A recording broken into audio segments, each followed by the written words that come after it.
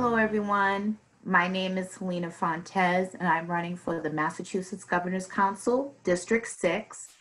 As a first-time candidate, my decision to run was inspired by my own lived experiences with the Mass judicial system as the mother of someone experiencing a mental health crisis, as a mental health recovery program administrator and community organizer. My journey to this point in time started when my oldest son, who is now 23, was only 16 and experiencing a mental health crisis. At the time, I called around to all the mental health oriented programs in my hometown of Lynn and surrounding communities looking for help. But because the wait times were 6 to 9 months and I felt that his help was more immediately needed, in a final desperate attempt, I reached out to the Lynn DCF office and I said, "Can you help me? My son is in trouble. I'm worried and I'm concerned. I don't know what to do." The woman that I spoke to on the phone that day explained to me that if my son was not in imminent danger to himself or to others, there was nothing they could do. Well, within a week of that phone call, my son was involved in a situation that resulted in an encounter with law enforcement and his first incarceration as a youth. I learned from that experience that one incarceration leads to others. And that turning point for me personally was the day I was sitting in his second sentencing hearing. He was at this time 18 years old.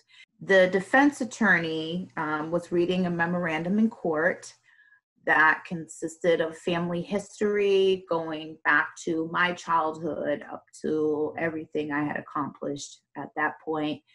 And as I'm sitting in the courtroom that day and listening to the attorney hyper-focus on my own childhood adversity that I had to overcome, and speaking to the fact that I was someone who grew up in the foster care system, what was suggested and implied that day in the courtroom was that this incident was somehow my fault. There was no mention of his mental health condition, nor the fact that I had reached out for help. While that was happening, simultaneously, my son is in handcuffs and shackles. He's being escorted out of the courtroom. And I so vividly recall the look of disgust and disdain on that judge's face. And leaving the courtroom that day, I told myself, I'm going to do something about this, that didn't feel right. And my son was not accurately represented that day. I am running for the Governor's Council because I believe it's one of Massachusetts' most important elected offices that no one has ever heard of. The 8-member council is responsible for reviewing and approving or rejecting new judges, clerks, and members of the parole board. The council plays a key role in shaping the quality and integrity of the Commonwealth's justice system.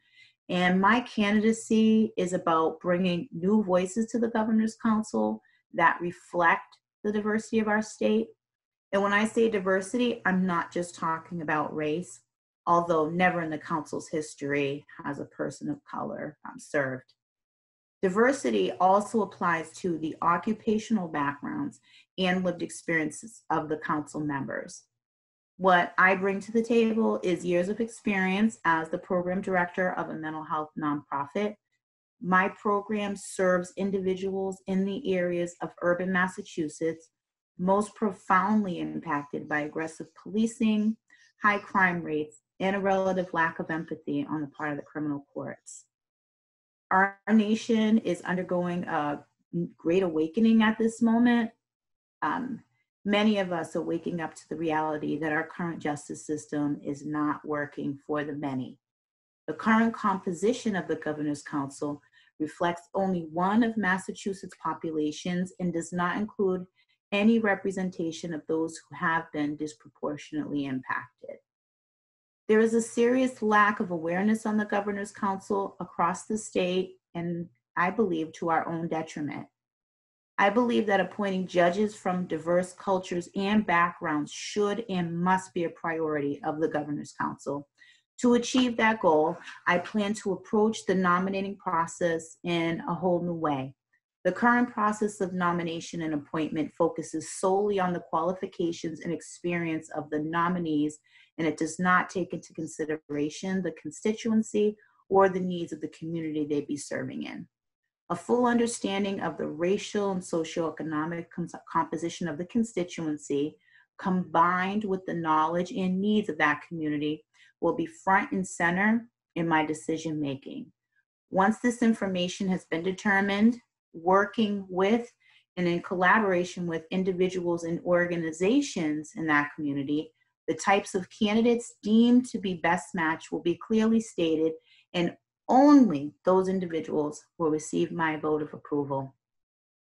I'd like to take a moment to share a few statistical facts regarding the current state of the Massachusetts justice system and where we are today and why change on the council is so important. Incarceration in Massachusetts has quadrupled in less than 50 years. Half of all those incarcerated in our state right now have not even been convicted of anything yet.